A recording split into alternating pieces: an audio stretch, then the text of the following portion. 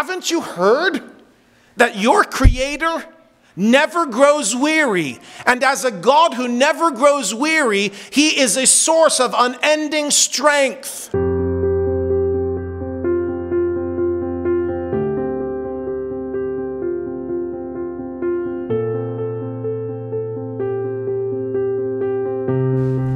Dear Heavenly Father, I love this brother so much, and I just ask you, Lord, to give him words today, God, that we need to hear. It's our heart to serve you. It's our heart that all of our children and all of our lives and would just want to be inspired by your Spirit to do what you want your way. Amen. And so, God, I just pray that you be with Brother Daniel and give him unction, Lord. Give him words, oh God, from heaven that will move us and change us to do the things that you want us to do, and speak to our hearts, Lord, and prepare a place in our hearts, Lord, and sanctify us for your work. We ask in Jesus' name, amen. Thank you.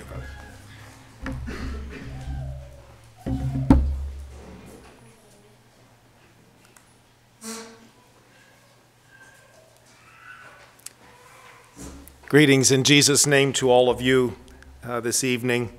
And thank you for coming and giving me the opportunity to share.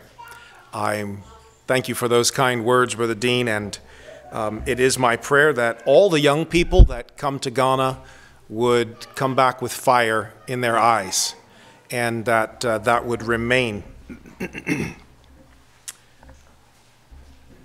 I don't know most of you here tonight. I know a few people, but I'm just trusting that what the Lord has laid on my heart is what is appropriate, or what your heart needs to hear from the Word of God. I got a feeling listening to the singing that maybe you're just slightly more noisy than some American churches. And I don't mean your children. I mean you responding to the Word of God. If you are, please feel free. This is a young man who spent his entire preaching life in Africa, and I face a fairly significant amount of culture shock when I come back to the States to preach. My African churches are very interactive, almost conversational while I preach, and it's a bit of a jump. I was preaching a couple Sundays ago. I won't mention the church, I don't mean to shame anyone, but I was preaching and I reached the crescendo of the message, and I just got it out there. And there was this awkward silence, and before I could even think, I said, "I'm sorry, I thought there would be a response." It just came out. And then people kept apologizing after the service. "We loved your message, we're sorry we're so quiet." And I was not in any way trying to make someone feel bad. It was simply the cultural expectation that this is the high point of the message, and surely if they get this, something will come out of them. So if you are that kind of people, and if you're a little bit freer, please feel free to respond. You will bless me, you will not shock me. I wonder if we realize the treasure that we have in the songs that we sang this evening. I almost feel like if we really grasped the words of what we're singing, I wouldn't need to preach. They are so filled with power. What we need to lay down, what we need to pick up, how we can keep going forward, what needs to stay in front of our eyes while we pursue the glory of God. But I'll just pick out one phrase just because they're all so beautiful. The last verse of "Am I a Soldier of the Cross?" Verse 4. I, like Brother Dean, I grew up in the home of a father who had been in the military, and I like military songs with the martial air. And I think that the church needs a bit more of a martial air. I think we do because the glory of God needs some soldiers, and I think we're going to need it if we're going to make it through what's probably coming to our nation in the years to come. Verse 4 says, "Sure, I must fight if I would reign. Increase my courage, Lord." It's been a little while since America has had a war where people signed up in their numbers because they wanted to fight. And I agree with you that fighting for the kingdoms of this world is not what God wants his people to be involved in. But if Paul could draw lessons from the athletes of his day, we surely should be able to draw lessons from the historical realities of soldiers. And the fact that, particularly in World War II, soldiers wanted to fight. That verse should not be, sure, I must fight if I would gain. It should be, sure, I must fight if I would gain. Always the church has gained through fighting. So if we expect to gain and win, then sure, I must fight if I would gain. I study a lot of World War II history because I draw a lot of lessons from it. And history records for us that young men had tricks that they employed to try to pass the tests to get into the American military. There were young men whose eyes were not good enough to be gunners. And there were these, potions that were passed around among the soldiers that if you take this, it'll improve your eyesight enough to pass the test. I'm not encouraging cheating, but look at the spirit behind that. There were young men who were too short to sign up for the American military. And I understand this is true medically. If you hang upside down, you can gain about 3/4 of an inch. It won't be permanent for any of you children that wish to be taller. It will not be permanent, but it might last long enough to sign up for the military. And somehow the picture of that just brings so much emotion into my heart, because I long for a day when the Church of Jesus Christ would have that type of loyalty in our hearts, that we would be trying to figure out, how can I possibly sign up for a difficult spot? Hang upside down? And I just have this picture of these young men who knew they weren't tall enough to be soldiers, standing in line at the recruiting office and trying their best to be tall enough because they wanted to fight, instead of coming up with just as many excuses as they possibly could to stay home. The children of darkness are wiser in their generation than the children of light. And I hope that we can be inspired to fight. When that illustrious day shall rise and all thy armies shine, that day is coming. Paul says, for so an entrance shall be ministered unto you into his glorious kingdom. I can't wait for that entrance. Amen. I'd like to share with you tonight on the topic of weary yet pursuing. Weary yet pursuing. Brother Dean mentioned very kindly that we've been on the field for many years, and I'm sharing with you tonight what God is ministering to my heart right now. If you asked for a description of where I am in my heart right now, it would be the title of this message: Weary Yet Pursuing. And let's turn to the book of Judges to get our text or verses for this evening. The book of Judges and chapter 8.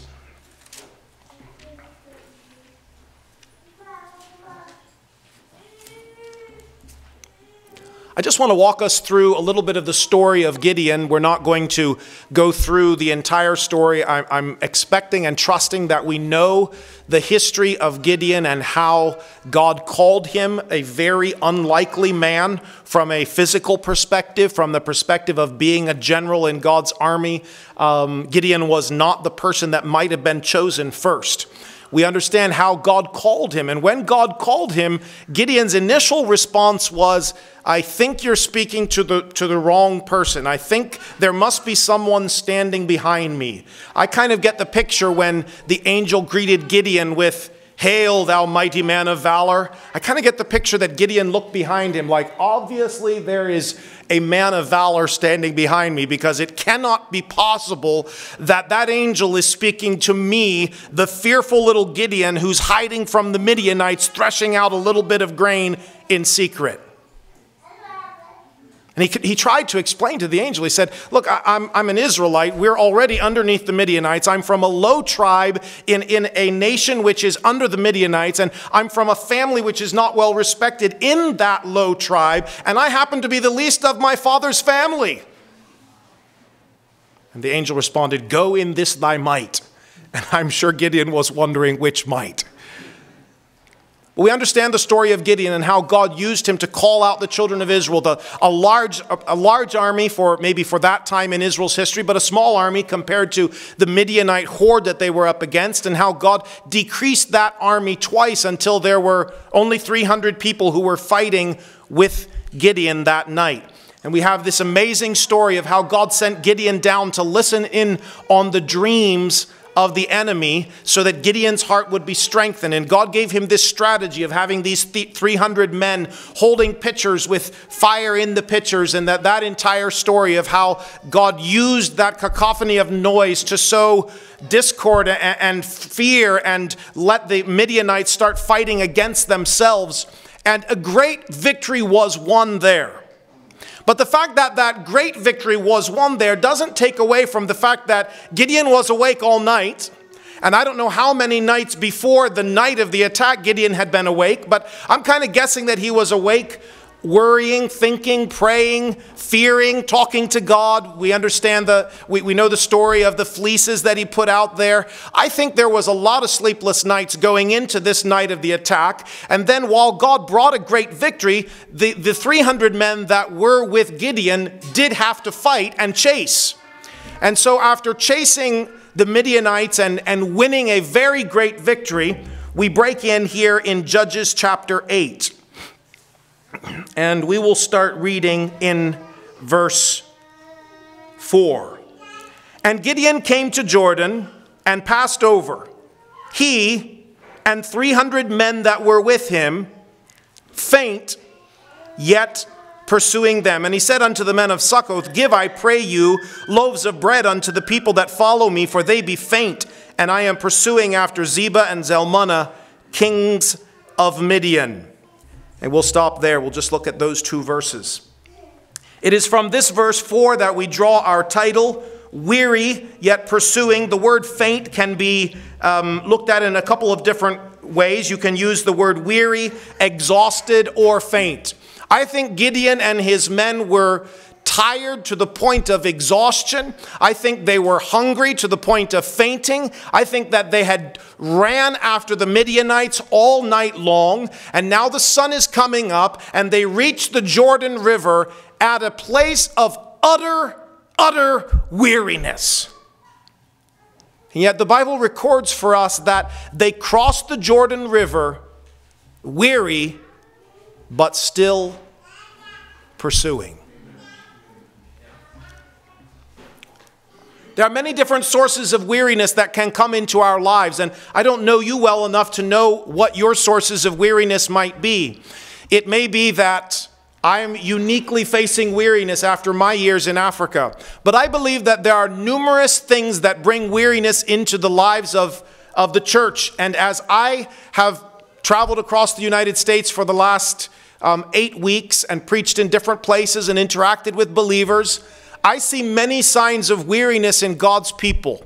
And my desire tonight is to use these verses and the encouragement that they have been to my heart to be an encouragement to you, as well as a couple of other portions of Scripture.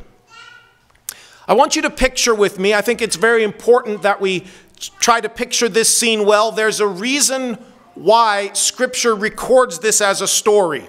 Have you thought about that? Because there could have simply been a Bible verse here encouraging us to not stop. There could be maybe the New Testament verse, be not weary in well-doing. But here, God records for us the story of Gideon, and I believe we're supposed to picture it. And certainly for me, the strength and encouragement that has come into my heart has come from picturing Gideon and these 300 men. I wonder if you've ever been to a place of utter physical exhaustion in your life.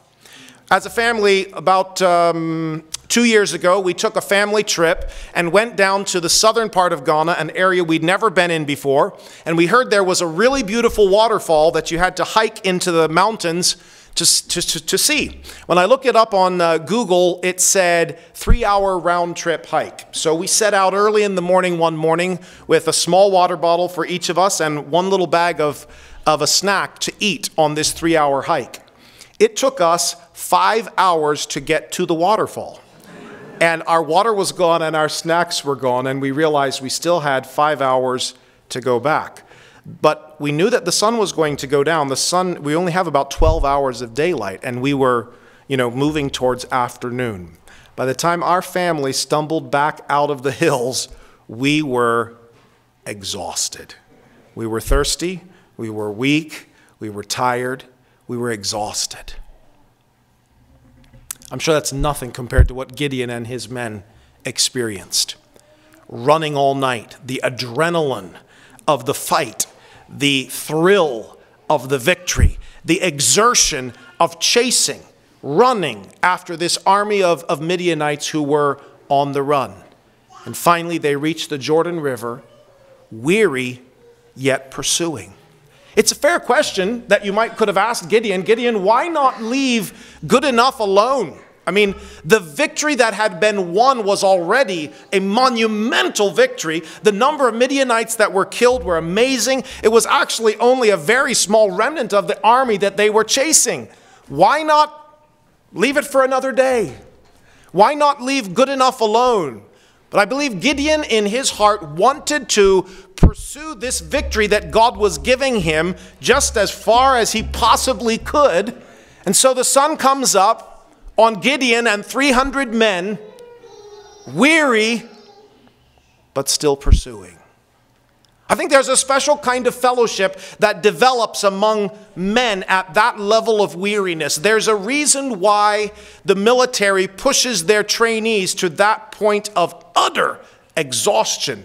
And so do many other kind of training camps. You can go to boot camp for many other things aside from the military.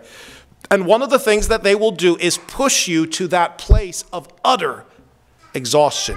You build a special kind of camaraderie with your fellow 300 men, your battalion, or whatever it is that you're training with, when you're all weary and faint, but you're still pursuing.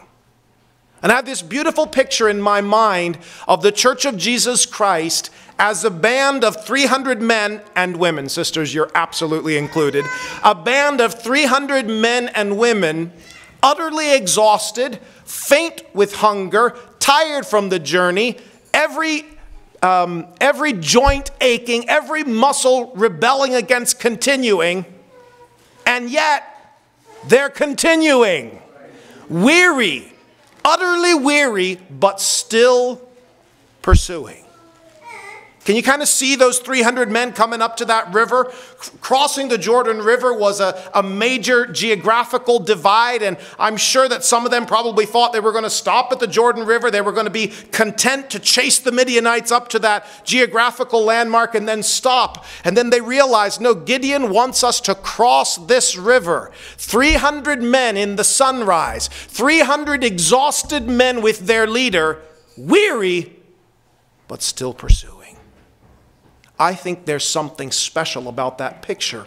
And I'm praying that God would use that picture to encourage you tonight, to encourage me tonight, whatever weariness, whatever source of tiredness and faintness there is in our hearts, that God would encourage us with the picture of the church as a place where, yes, we can acknowledge that we're weary. We can acknowledge that we get weak sometimes. We can acknowledge that the fight is long. We can acknowledge that we're getting tired, but we're not going to give up the fight. 300 men, weary, yet pursuing.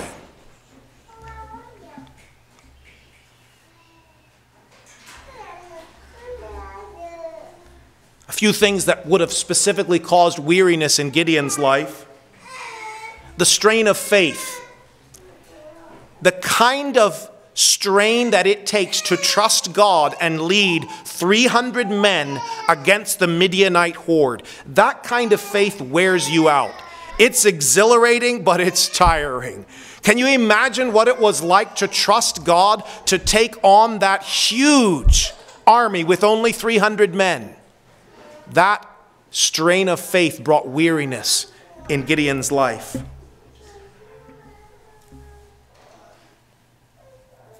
What about just being outnumbered? Do you ever feel outnumbered? Like way outnumbered? Yeah. That wears you out. It's challenging to be in the tiny minority. In the Church of Jesus Christ, those who really walk with God are in a very tiny minority in the United States and in many, many other countries. That brings weariness. The sleepless nights, which we've already spoken about, definitely brought just a natural tiredness into Gideon. We were just in Cheyenne, Wyoming. My wife is from Colorado, and we have 2 churches there in Cheyenne that we relate to. And it's still winter in Cheyenne. And while we were there, they had a snowstorm. And the family we were staying with plows snow for a living. And so my son Nathaniel, who's only seen snow a couple times in his life, got to go out with the plow crew. And they worked almost 24 hours, like 16 hours, all night long, plowing snow so that you know how it is, so the stores can open the next morning. Wow. He came back the next morning weary, but also pretty thrilled. Something really neat about being up with 6 young men and plowing snow all night long. Amen. May God encourage our hearts to continue that in our spiritual battles. Also, the criticism of people who should have been on his team. If you read the verses just before the ones that we read, they crossed over, they're crossing over the Jordan. They meet some of their own Israelite people. And instead of rejoicing, instead of praising Gideon, instead of joining in with the battle, they were filled with criticism. Why weren't we allowed to join? Why didn't you give us some kind of important role in this victory? And that kind of criticism is uniquely debilitating. If you haven't faced it, if you're young, maybe you haven't faced it yet, but you are going to face it in your life. People who really should be on your team are going to look at victories that God wins through you and find some part that they can criticize. And that brings weariness. I thought about sources of weariness maybe that are other places in the scripture. Job says in Job chapter 10 that he was weary of life. Looking at where Job came from and all the way down into a world of physical suffering and loss, finally Job just says, I'm weary of life. Maybe you're a mom with a bunch of young children. You're not suffering as much as Job did. But I've heard busy mamas sometimes say, I'm just getting weary of life. Life is just wearing me out. Proverbs chapter 3 says, do not be weary of correction. Sometimes there's a lot of correction in our lives and it makes us grow weary. Maybe especially if you're a young child here and you feel like, it's 10 o'clock in the morning and I've already been corrected 6 times. Don't be weary of correction.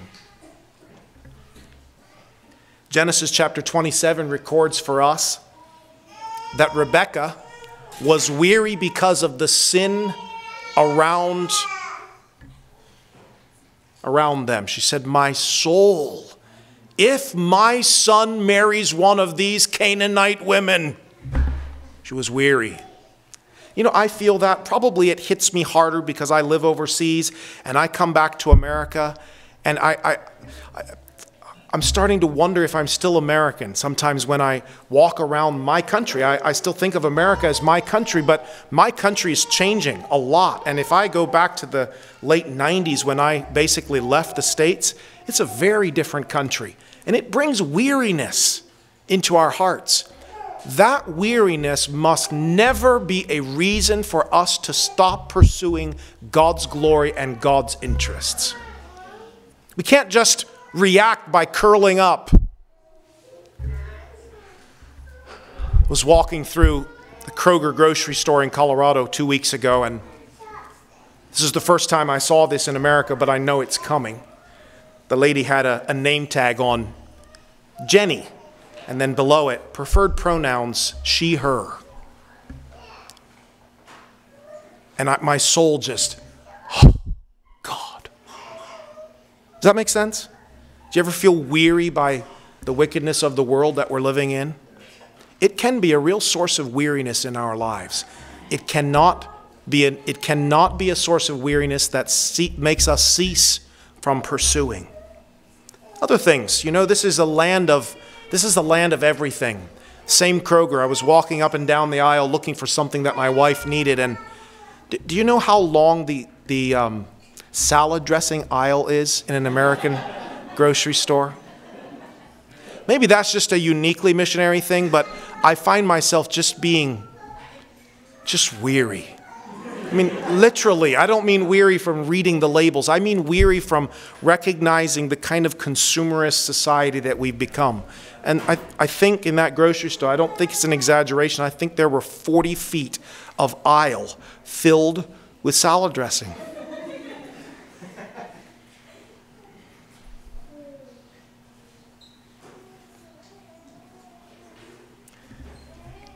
Riches I heed not, nor man's empty praise. But this is the world we live in. That can be a source of weariness in our lives. Psalms chapter 63 speaks about being weary of waiting. Is there anything that you're waiting on? Do you have any prayers that you're praying and you're waiting? Do you have any promises that you're claiming and you're waiting? I am. I have numerous things that I'm praying for, and the answer is not forthcoming this week. Don't grow weary in your waiting. Galatians speaks about not becoming weary from doing the right thing. There's a lot of people who do the right thing for a few years and then just sort of seem to get tired, walk away from it. Especially for those of us who have adopted this conservative form of Christianity but didn't grow up in it. There's a lot of people who decide, this is right, I'm going to practice this. This is what God wants for our family. This is the way God wants me to live my life. And then after a while, they just kind of get weary. Galatians says, don't be weary in well-doing. If what you are pursuing is right, do not become weary in well-doing. I want to take us back to the mental picture that we've been looking at here in the life of Gideon. Those 300 men, tired, weary, faint, but still pursuing. The enemy was getting tired also. They'd also been on the run all night long. And somehow Gideon felt like it was still time to keep pushing forward the victory that God was winning in him and through him. It's time for the church to keep pushing forward the victory that God is winning in us and through us. It's not time to leave good enough alone. It's time to keep pushing forward, even though we may be weary. Probably the time in my life that I was physically the most weary I've ever been. This is about 15 years ago. I was ministering on bicycle because most of my people didn't have motorcycles and there were no cars. So I felt like I should minister the way they can copy me and use a bicycle. But that meant an awful lot of miles on a little bicycle and a lot of weariness from pedaling. We had received an invitation to go to a group of villages where there were no churches, about 30 miles away from where I was currently living, in a village. So a couple of us guys, American and Ghanaian church leaders, got together and biked up to these villages. And in several of these villages, there had never been a white man before. There were no churches in these villages, so we got the opportunity to preach the gospel to the chief of each community and to his people. An exhilarating experience. The only thing that was very difficult about it was that I'm not sure if they thought that I couldn't eat their food or if they were afraid to offer me what they had. I have never figured out the mystery of why they didn't feed me, because my people, they tend to overfeed, not underfeed. But in this particular trek for about 2 days, they did not feed us. And riding 5 miles to the next village and then 10 miles to the next village and 5 miles to the next village without food makes you weak. In addition to that, most of these villages did not have hand pumps or what we call pipe water. They only had streams and ponds that they drank out of, and I can't drink that water. I've done it before. It put me in bed for almost 2 months. So I don't drink that water. So we were hungry and we were thirsty. Very thirsty. To go to bed at night and get up in the morning, there's no water and no food. Bike to the next village. No food, no water. You're not going to die in 2 days, but you kind of think you might. I had a young man visiting from the States who had just come from the States, so he had a little secret stash of chocolate in his bag. Snickers bars at 110 degrees. They turned to water. We were in one of the villages. We were all faint. We were in one of the villages, and I looked around. I couldn't find this young man. I just wasn't sure where he was, so I started looking around, and there he was behind one of the granary bins, licking his chocolate out of his backpack. The other young man from America was laying there on this little log sitting place made out of rough logs. He's laying there. He told me, "Tell my mother I loved her." I said, "Young man, I'm sorry to inform you, it's a lot harder to die than that. You are nowhere near death, okay?" But we were weary, and we knew we had to keep going because we needed to complete the loop and get back to the town where there was food and water and all of those things. Finally, in one of the last villages, the chief again did not feed us, but as a gift of welcome, he presented us with a bottle of African honey. And we were very polite, and we rode out into the bush a little bit, and we stopped and we were drinking honey. It was almost magical as that honey hit our bloodstreams or whatever happens, and suddenly that energy came into us. It was almost magical.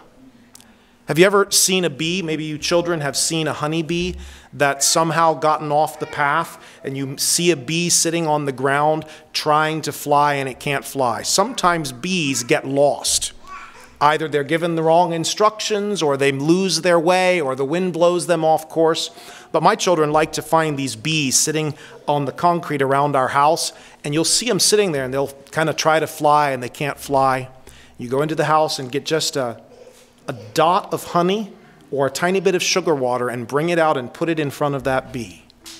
And that bee puts its tongue into that honey or into that sugar water, and within maybe 30 seconds, bzzz, off it goes. I'd like to encourage us this evening that the Word of God tells us where we go for that kind of strength. If you're weary, where do we go to get strong? Yes, it's a great picture to continue pursuing while you're weary, but what if you're too weary to keep pursuing? Where do we go for strength? I want us to turn to familiar verses, but these are verses that the Lord has been using in my life. Isaiah chapter 40.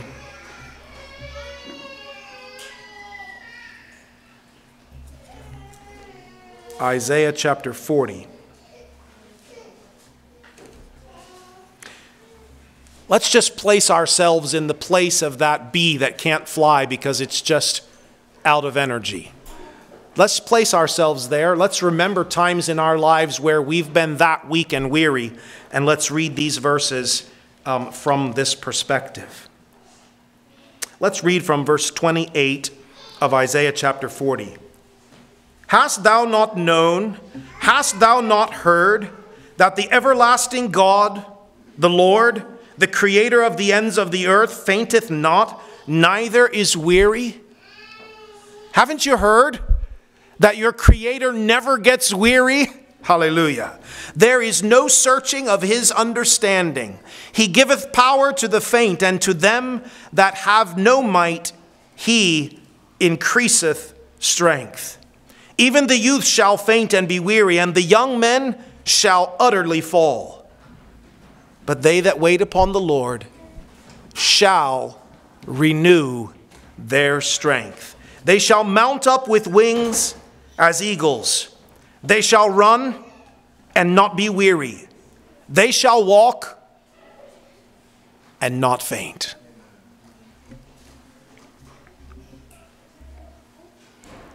Psalms chapter 62 and verse 5 says, My soul, wait thou only upon God, for my expectation is from him.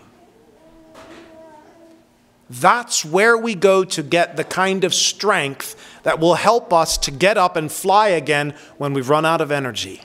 It is to the God who never grows weary that we can turn. Haven't you known? Haven't you ever heard that your Creator never gets tired? Now, probably that's a bit rhetorical because we all know these scripture verses. May God help us to know them in our soul, not just in our heads. Haven't you heard that your Creator never grows weary? And as a God who never grows weary, he is a source of unending strength. My soul, wait thou only upon the Lord, for all my expectation is in him.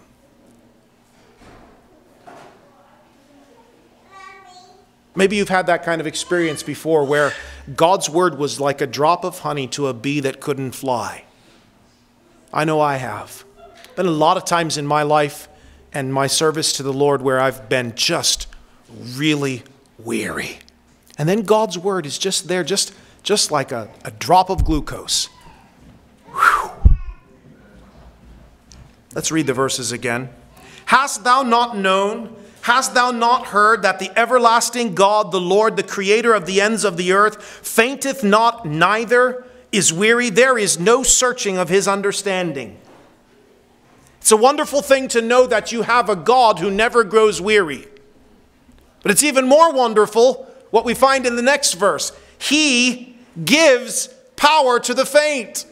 It would be an amazing thing to just know that God never gets weary, so at least when I'm weary, I would know, well, at least my God's not weary. The one who watches over Israel neither slumbers nor sleeps. So that's great, but I'm weary. But the next verse follows up. He gives power to the faint. And to those that have no might, he increases strength. Verse 30 tells us, even the people that we think of as having boundless energy, youth. Even the youth can get to a place where they faint or get weary. Even young men who are at the peak of their strength can get to a place where they utterly fail or fall. But those who have learned to tap into the source of a strength from a God who never becomes weary will be able to keep renewing and renewing and renewing and renewing their strength.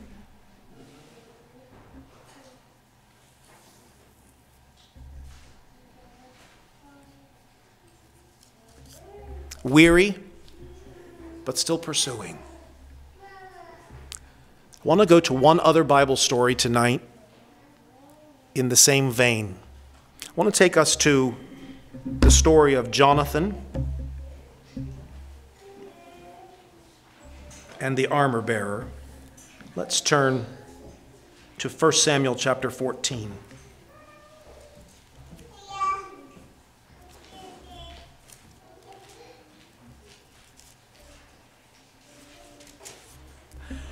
I want to speak uniquely and distinctly to this group of believers. And this was not what I intended to speak tonight, but this is, as I walked in here and just meeting some of you and sensing what God is trying to do through you, this is uniquely what I feel like God wants me to share with you in the final 15 minutes.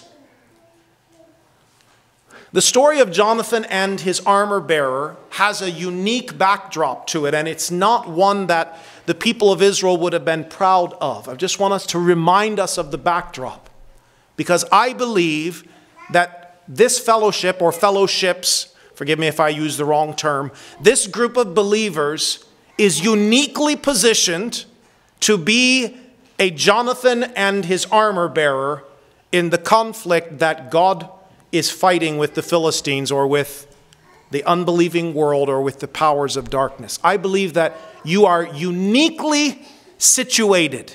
So let me paint the picture for you. Think of the children of Israel under Philistine domination. This went back and forth numerous times during Israel's history, but in this particular situation, the Philistines dominated the people of Israel. They had decided to leave Saul and Jonathan as figureheads. Okay, we're going to still allow you to have your own king because, for ceremonial purposes, it's nice for a nation to have a king. As long as Saul and Jonathan don't have any desire to throw off the Philistine domination, we'll let you keep your titles. And the Philistines had also given them the singular disgrace of taking away from them all offensive weapons. The Bible records for us that even if you wanted to sharpen your agricultural tools, you had to go down to the land of the Philistines in order to do that, because they would not allow anyone in the land of Israel who might be able to work with metal, who might be able to form weapons that would be used against the Philistines. This is radical disarmament. Forced agrarian society. Can you imagine the kind of disgrace it was for the Israelite farmers to need to go down and travel all the way down to the Philistine areas and show up at the blacksmith shop and say, I want my plowshare to be sharpened. I want my machete to be sharpened. I want my hoe to have a new edge on it. Can you imagine that disgrace?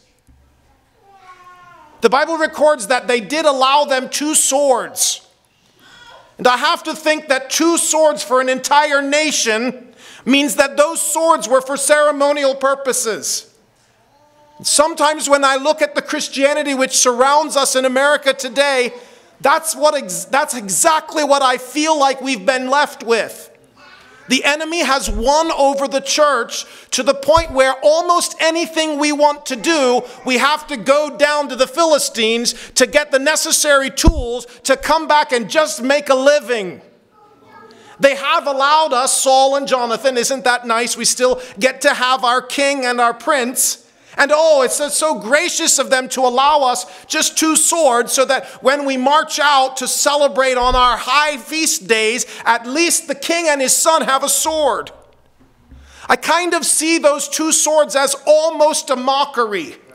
Because to have only 2 swords for an entire nation is so far below what was Israel's fighting force in their days of strength that those 2 swords were basically an insult for ceremonial purposes. And sometimes it feels like the Church of Jesus Christ in America today is largely at that place. We're allowed to have our Bibles and our Christian faith, and it's kind of quaint, and it's kind of a neat relic of American society, and that's sweet, that's kind of nice. It's sort of like 2 swords for ceremonial purposes, but that is not the way that God intended for the church to be. I don't know exactly why Saul decided to stand up against the Philistines with only 2 swords. I mean, I don't know why you would even entertain the thought that you might be able to stand up against the Philistines. But the chapter opens with Saul and 600 men kind of crowded together underneath a pomegranate tree. Can you feel with me how far Israel has fallen from who they were? Go back through their history when they took over the land of Canaan, the wars they fought, the cities that they destroyed, the victories that they won. And now here we are, 600 men crowded together under one pomegranate tree with the Philistines in the hills above them. That's weariness. That's shame. That's a sad state of affairs. But in the middle of that context, two men, Jonathan, the prince, and his armor bearer, stood up and took the battle to the Philistines. Because we only have a few moments, I'm not going to go through the real deep details of that. But Jonathan said to his armor bearer, you know, young man, I think you and I should go over and see if maybe God will use us to win a victory. He has this incredible statement which just courses through my veins. He said to his armor bearer, he said, it is not with our God to save by many or by few. Let's read that. Maybe you can mark that verse if you're a Bible marking person. We're reading from 1 Samuel chapter 14 and verse 6. And Jonathan said to the young man that bare his armor, come, and let us go over unto the garrison of these uncircumcised. It may be that the Lord will work for us. For there is no restraint, or there is no limitation to the Lord to save by many or by few. To Saul, 600 looked like way too small an army. But Jonathan says, you know, it really is not in numbers. It's okay if there's only two of us. With our God, the numbers are not the priority. They are not the deciding factor. That's a powerful truth. Let every young person who feels embarrassed that radical Christianity is in such a tiny minority, let every family, for that matter, that feels like, why are we so alone? Take heart! Let the words of Jonathan speak into your soul. It is not with our God to save by many or by few. The numbers really are a non-issue with our God. So let's go over and just see what God will do for us. And the Bible records that Jonathan and his armor bearer climbed up the hill. They set a little fleece in front of the Lord. They climbed up there, up to the Philistines. I'm guessing that the Philistines were not in any way afraid of these two people. They said, come up, we want to show you something. And Jonathan said, let's go. The Lord hath delivered them into our hands. That holy confidence which comes from knowing, even though there's only two of us, we have God on our side. Oh, God's delivered them into our hands. An entire garrison holding the high ground, and two men crawling up a mountain so steep that it was hand over fist over foot. Let's go. God's delivered them into our hands. And the Bible records that they won a little victory, a very significant victory in a small field. But the Bible records that that small victory created this incredible sound which was heard by Saul and the 600 men under the pomegranate tree. Amen? The Bible also records that there were within the Philistine army Israelites who had decided to join the Philistines. And when they saw that God was winning a victory for their people through Jonathan and his armor bearer, the turncoats turned coat again and decided, oh, okay, well, we're Israelites. We're going to fight on the side of God and Israel again. The Bible also records that there were Israelites who had hidden in little holes and caves here and there. And those people came out and joined in the victory. That little victory of 20 people killed in a small field started a chain reaction of God's glory being restored. A chain reaction of the restoration of God's glory. A chain reaction of God's people getting involved in the fight. Jonathan and his armor bearer were only two people, and the number of Philistines that they killed was not significant numerically to make any difference in tilting the balance in favor of the Israelites. What's the difference of 20 people out of a whole garrison? And yet the fact that that there was finally a victory being won, let three groups of people who were or should have been part of God's army, it let them come and join the fight. So I think if we can look at the scripture as a playbook, or if you will, a book of military strategy, that's a strategy that should encourage your heart right here. And I realize some of you young people are just here for school and you go home. All the more. Maybe you're only one or two. I think that we should draw encouragement from the fact that God can use Jonathan and his armor bearer. God can use a few believers in this city. God can use you to win a victory that, while not significant in terms of turning the whole of America back to Christ again, God will use that victory, and the victory will reverberate out in expanding circles and bring people who should have been fighting back into the war again. I believe that the Church of Jesus Christ is very much like the nation of Israel, left with just a couple swords for ceremonial purposes, just this little vestige of what the church used to be in America. I believe that most of Christianity today is huddling with Saul under a pomegranate tree, trying to figure out how on earth can we take on the Philistines when we don't have any weapons. I believe that's the reality of most of the church today. I believe that there are lots of people in the Church of Jesus Christ today who have finally given up fighting and have just decided to join the world. After all, they're always winning anyway. We got to go along, we got to go along to get along, or however that phrase is. I guess this is the order of the day. The Philistines are in charge, and if we're going to better our lives, we're going to have to work with the Philistines. This is just the way it is. We got to be a little bit practical, And there are many people who should be a part of the kingdom of God who have joined the Philistines. Then there's always that significant portion of the church that's just hiding in a cave, hoping it'll go away. God wants to use you. You as a young person. You as home fellowships. God wants to use you.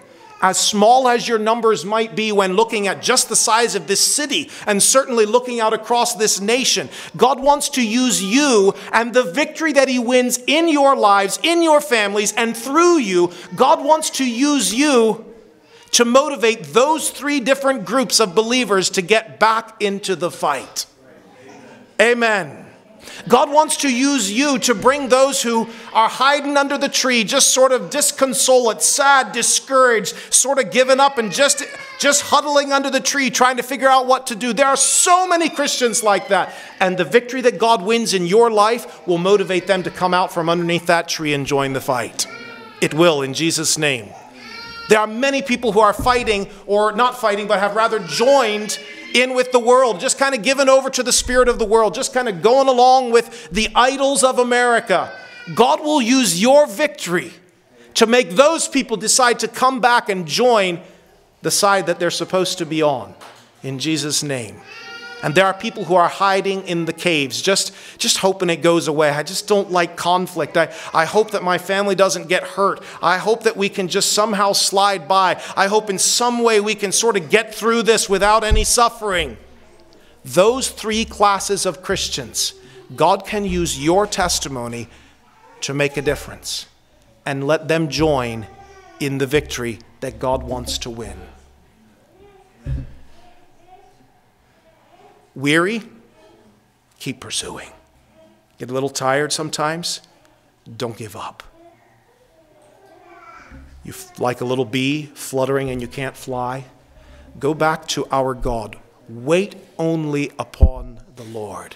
There are so many things today that we can turn to get little bursts of energy here and there. I felt like when I was studying this, I felt like God spoke to me. I've been reading research that says that these phones and things that we get on the phone can be like a little source of drug. I think the hormone is called dopamine. Is that correct? Does that sound right? And it gives you this little burst of energy. And when I was reading this portion of Scripture, I felt like God said to me, Daniel, wait only on the Lord. Don't start taking drugs, and I don't mean drugs, but don't start going here and there to get little sources of energy where you might get a little burst. Turn to your Father, who is a God who never grows weary, and He gives strength to the weak. And may God make you, as the body of Christ here, a group of 300 men and women who can look at each other and see tiredness in the eyes and weakness in the joints and faintness, and yet look at each other and say, let's keep pursuing. God bless you. Thank you for allowing me to share the word with you tonight.